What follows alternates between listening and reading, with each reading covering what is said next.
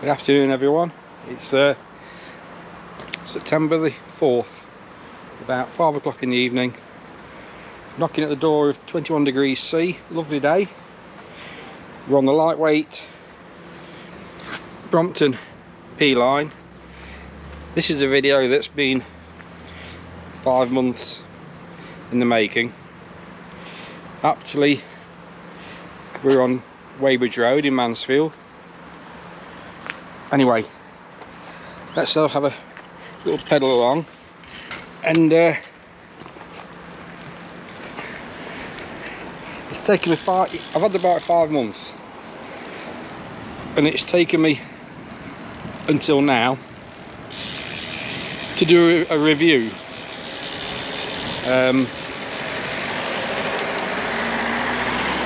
bear with me. It's taken me 5 months to do, well, it's taken me 4 months to do a 1 month review, because it's been a strange acquisition. It's done strange things.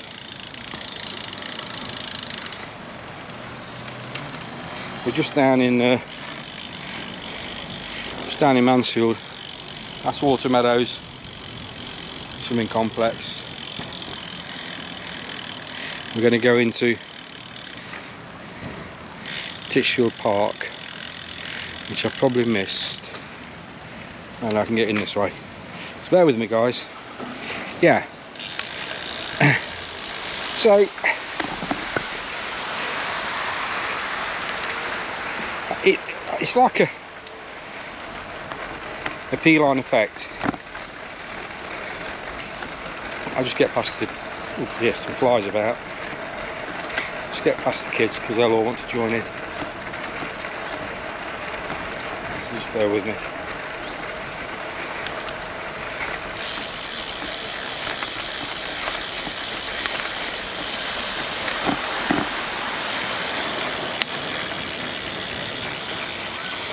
You've been with me to this park before, one of the lovely parks in Mansfield. We're going to get parked up, and then we'll talk Brompton.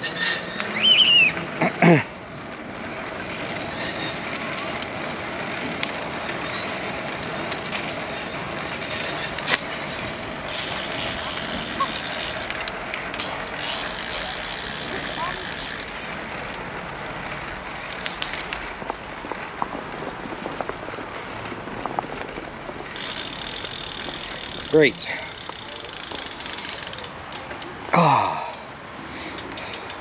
What can I say about it? Can I just clip you here a minute? Just bear with me.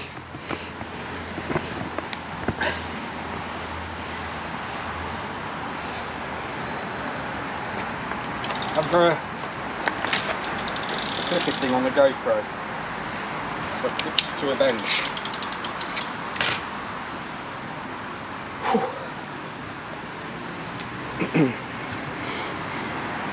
Right,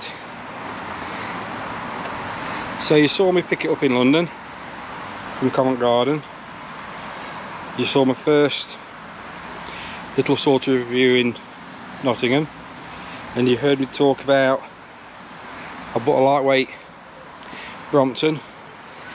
Why on earth would I bolt more bits onto it?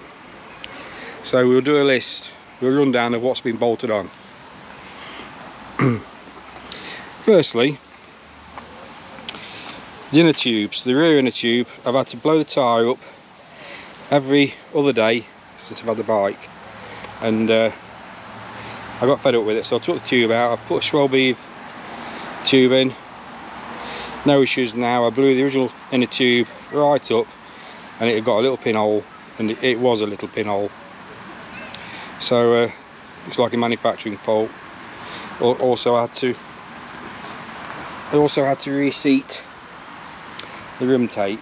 It was going up the side of the wheel. Anyway, I enjoyed the saddle in the most part up to about 15 miles and then it wasn't so good. So I went Brooks B17. That's my trusted touring bike saddle. Fits like a glove. You know what, you all know about Brooks. Horrendous thing when you buy them new and one day you realise you don't know it's there. So that's the Brooks, and there must be 2 or 3 times the weight of the saddle that came on the bike, which I'll probably go back to for the winter, purely because of the durability of its weatherproofing. But for now, got the Brooks on, super comfortable. That's the monkey cage bottle. I'm still persevering with the monkey cage, purely because it costs so much money. The grips, the handlebar grips, I found the uncomfortable, very hard. But again, these are standard C-line grips, and again, they're 3 times the weight. I think you'll have seen I fitted the Strong Light 44 tooth chainring. This little bit that they call the chain keep has 3 holes which are threaded, so you've got 3 positions, and I guess that's 44, 50 whatever it came on, and 56. Don't know for sure. What else did I bolt on? If you can see in there, the first gear is now a 19 tooth instead of 18 tooth. I may go 20. Even 1 tooth difference has made a difference to the rideability of the bike. And then secondly, thirdly, fourthly, fifthly, whatever, I bought it without the rack because I wanted a lightweight, super light Brompton. The reality was, without a rack, it's I couldn't cope. Couldn't cope with the instability. So Brompton made the rear rack. They made the rear rack available probably 5 weeks ago. £126.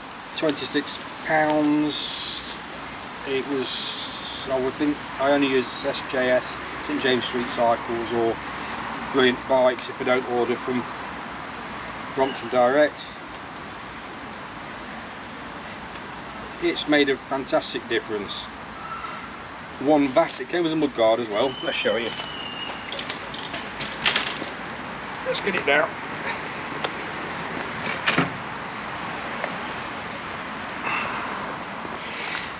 So there's the rear rack. Run the P line without the rack comes out of the factory. The reflector is a bizarre plastic thing mounted on there, which I didn't like anyway. But look at this, super duper slim and trim reflector. Brompton logo on the rack. It came with the little wheels. It came with the rack specific mudguard. So I've not bolted much on. I do want to go for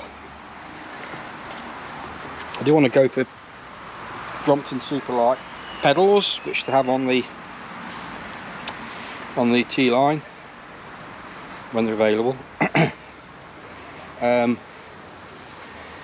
The other thing, where does it fit in to the Brompton lineup?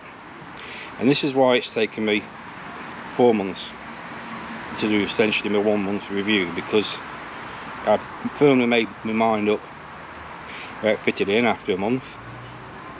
But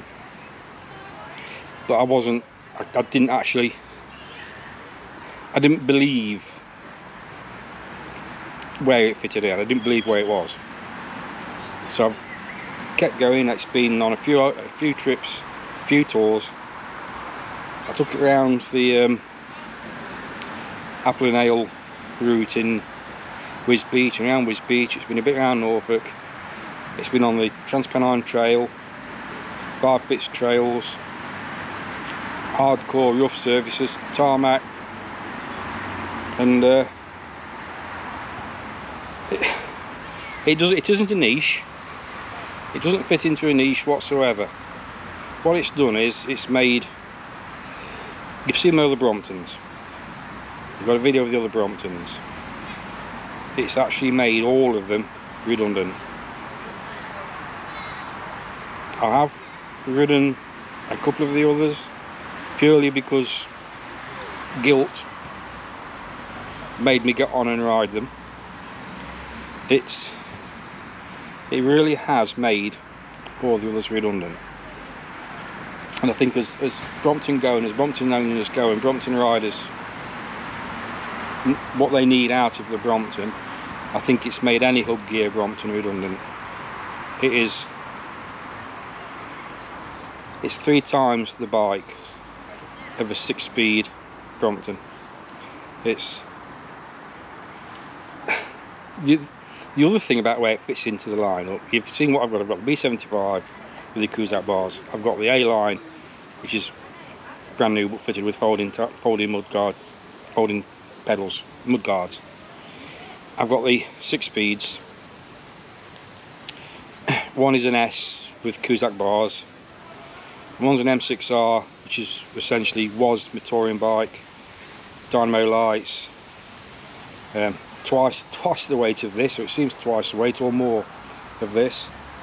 And I've got the Cloud Blue M6E C-line thing.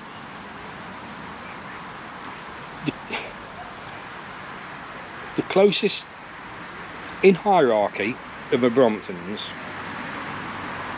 this is top dog, without any shadow of a doubt. And this is why it's taken me so long to make the video. I know I'm rambling on, but it is a game changer.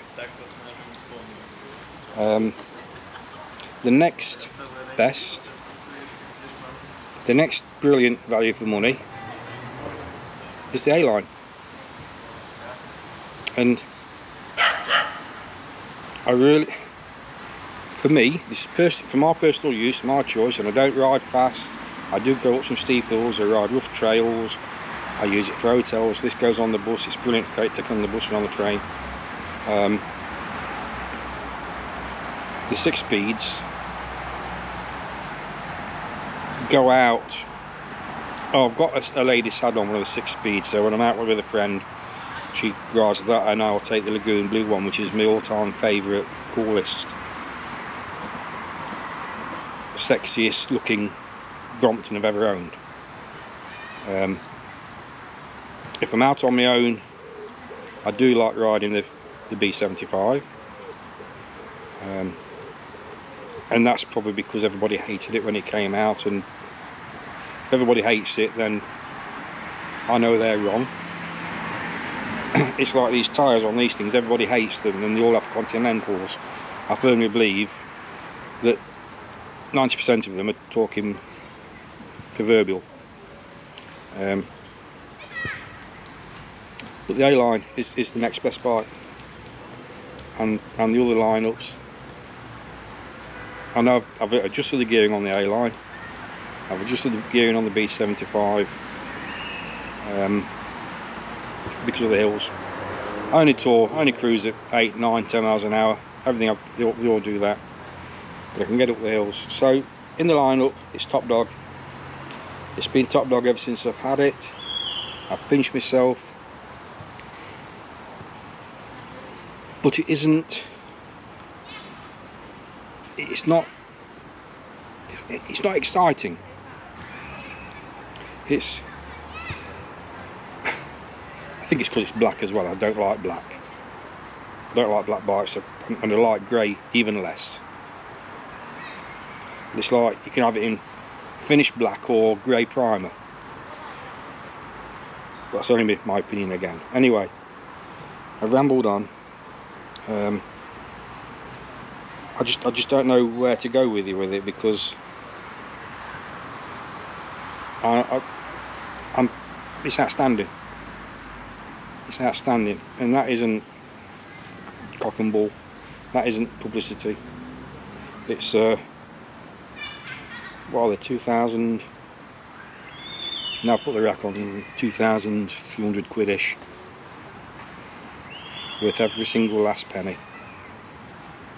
And like I say, it's 3 times the bike the M6R with dynamo lights is.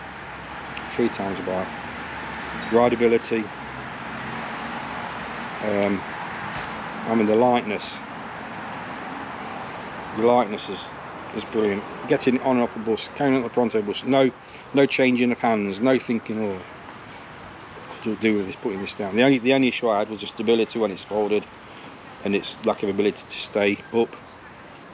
I could never work out how to roll it along with this half down seat post. That's probably something they should introduce on the steel bikes, on the hub gear bikes, because the reality is you've got an S-bag in one hand, your T-bag in one hand, your bike in the other, and you're balanced as you're walking along, so it's no hardship. That's me rambled on, more than I expected. If you're still watching, I can't take you around the park again, there's too many kids about. But if you've any doubt about the suitability of a P-line in your life, I'm sure it will fit. Absolutely sure it's going to fit. Anyway, that's me rambled enough. Let's have a look, guys.